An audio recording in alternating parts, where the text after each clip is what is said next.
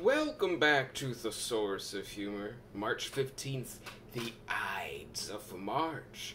You'd better watch your back, especially if you happen to be a Greek Roman emperor. Just Roman emperor. Was he Greek?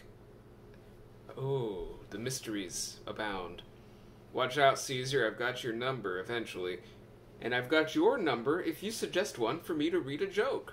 Like our little buddy Amelia did, who suggested joke 817. Joke 817 is from Part 1 Individuals, Section 1 Human Beings, Subsection Physical Condition, a joke about germs.